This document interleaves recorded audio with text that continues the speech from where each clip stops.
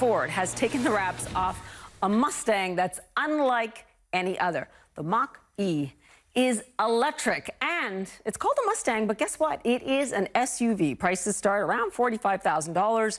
Ford says the more expensive performance models will go from 0 to 60, get this, in around the same time as a Porsche 911. Elon Musk tweeted, this is interesting, his congratulations, but the Mach-E's price, performance, and technology are a clear attempt to take on Tesla. Raise the door, and we find the Tesla Model Y. This is Tesla's cheapest SUV, due to begin production next year. That's right, none of these cars are made yet. Both Ford and Tesla are sensing an opportunity, though, which may see behind door number 3. Consumers are increasingly choosing SUVs over saloons. We call those, though, not saloons, we call them sedans. But the high price of electric SUVs like the Jaguar I-Pace have kept them out of reach for most people on a budget. Now, earlier I spoke with Ford's president, Joe Hinrichs. He told me that the Mach-E is what he believes to be a natural next step for his company. Listen. This is an extension of the brand. We're going to keep making the Mustang Sports Coupe and the convertible. I want to make sure everyone knows that. But really an extension of where we're going. Battery electric vehicles are coming.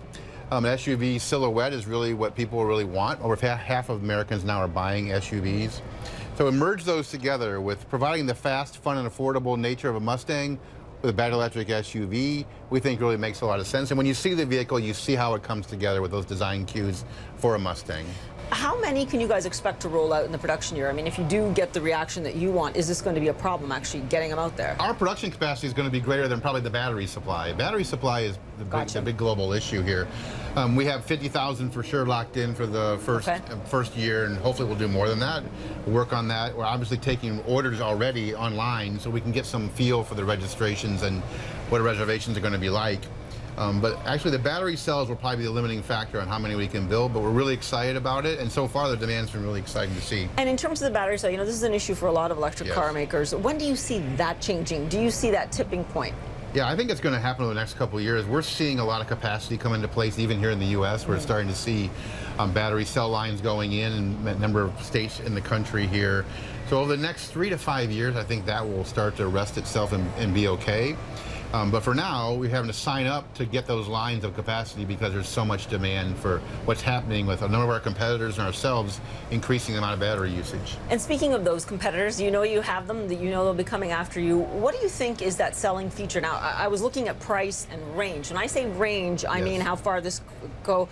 I mean, from people who may be looking at this thinking, hey, road tripping, not so much. You're looking at 200 miles, 230, you know, about 400 kilometers. Yeah, so the base model will be a 230-mile range on the U.S. kind of EPA cycle.